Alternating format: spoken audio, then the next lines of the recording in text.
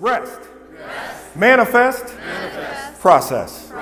The title of my talk today was Motivate, Recreate, and Activate.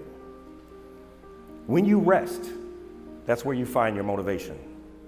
Because motivation happens prior to anything. You don't get motivated when the game's already started. You have to activate, right? You have to do. You need motivation before a game. I played football. Motivational speakers, they don't really stand on the sideline or go out there in the huddle, right? They talk to you before the game. And if you're getting beat down really bad, they talk to you at halftime. But what time is halftime? That's when you rest. That's when you rest. But you're getting ready to go back in, right?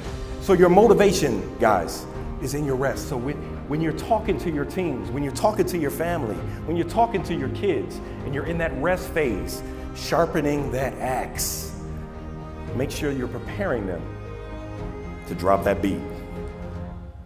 Drop that beat. When you're recreating your mind, when you're manifesting the things that you want in your life, the better life that you want, the better job that you want, the better business that you want, when you're manifesting these things and you put yourself into action and not just say, oh, I hope one day we can hit $10 million. What are you doing to change the process, to trust the process, and to be processed? Activate.